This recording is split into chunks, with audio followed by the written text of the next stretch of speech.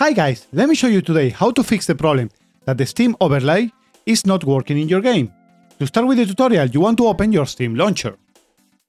And I would recommend you guys that you try to always open Steam and your games as administrator if you're having problems. If that is not the problem, from here you want to click on the top left corner where you see Steam and go into settings. When this small menu gets open, you want to click where you see in-game.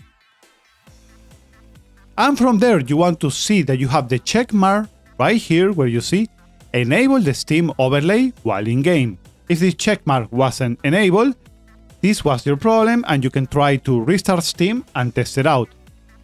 Another thing that you can check right here is the shortcut keys, that you want to make sure that you have it into Shift and Tab or make another hotkey if you have this one used, and try to open the Steam overlay with this right here.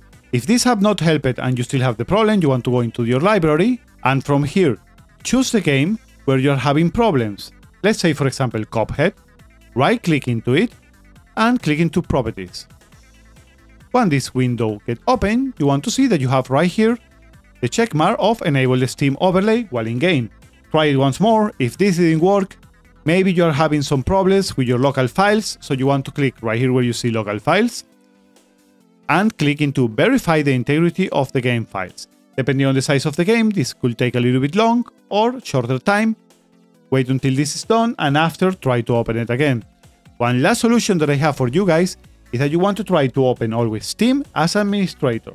If you still have problems guys, just leave me a comment down below and I will try to help you out. Thanks for watching my friends. If you enjoyed the content, don't forget to drop a like and a subscriber is more than welcome. See you guys on the next time. Bye bye.